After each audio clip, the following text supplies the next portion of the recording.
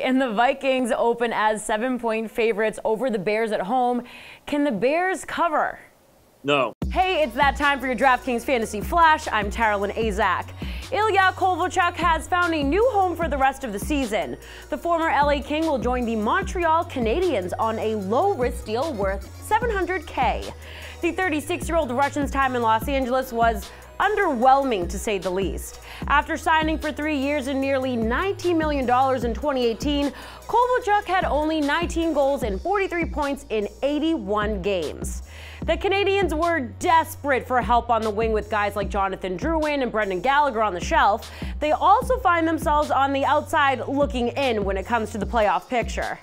Kovalchuk might not help them make a push, but if he performs well, he'd be an interesting trade chip at the deadline. July 1st is coming in hot. Extreme weather is hitting the country, and severe storms rattled the Badger State here today. Thanks for watching. I'm Taralynn Reel. We now go to meteorologist Samantha Cuffle with the latest update. Sam, what's in store for the rest of the day? Week 12 is upon us, and so is a big game between the Packers and 49ers. This is the Sunday Night Showdown presented by KFC. The president expressed frustration with the senator who made allegations about Jackson's improper conduct.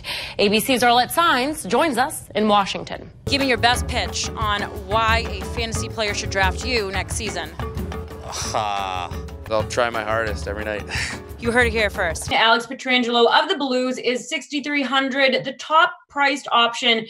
Do you like him, or are there better options? Thanks, Allie. I'm here at Memorial Park, and boaters and jet skiers, well, they've been in and out of the water all day on this beautiful July 4th holiday, which makes for a very busy day for law enforcement. Taralynn Reel here, joined by DraftKings contributor Julian Edlow to break down this weekend's college football playoff games.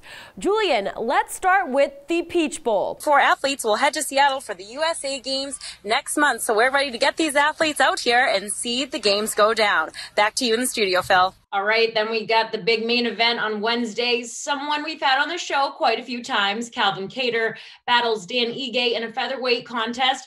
Kattar is a heavy favorite at -335. Do you think he continues his rise through this featherweight rankings? I don't know if it's because of quarantine, but me, Stephen Reed, have taken our love for this show to the next level. Over on the DraftKings Sportsbook, you can participate in the Complete Free Pools contest, which allow you to answer multiple choice questions about your favorite sports and TV shows, amongst other categories.